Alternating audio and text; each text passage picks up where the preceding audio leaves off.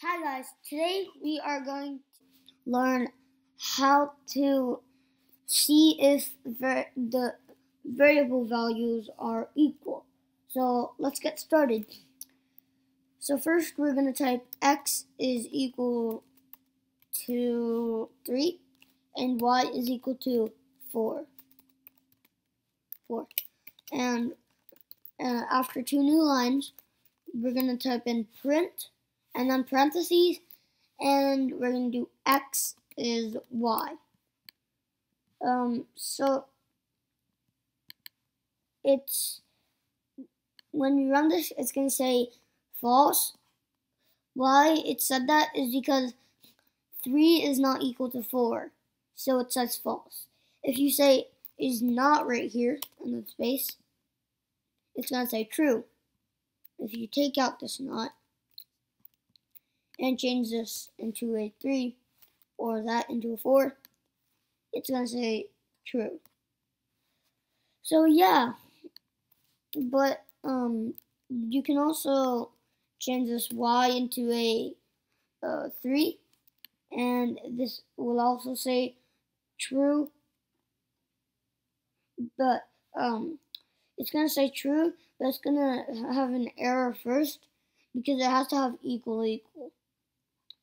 Because you can't use numbers, you have to use like this variable right here.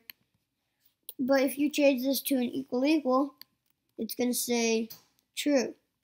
If you change this to an equal, it's going to say an error, because you're saying you're not telling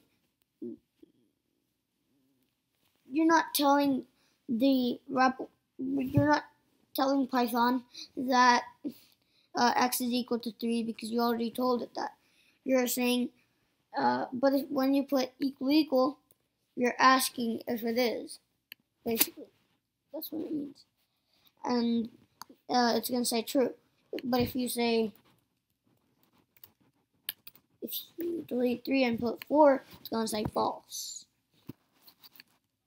If you put 4 minus 1, it's going to say true, because 4 minus 1 is equal to 3, and x is equal to 3. If you do 4 minus 1 minus 1, it's going to say false, because that's making to say x is equal to is x equal to 2. But if you change this into a 5, it's going to say true. So yeah, so this is that was it. See you in my next video. Bye.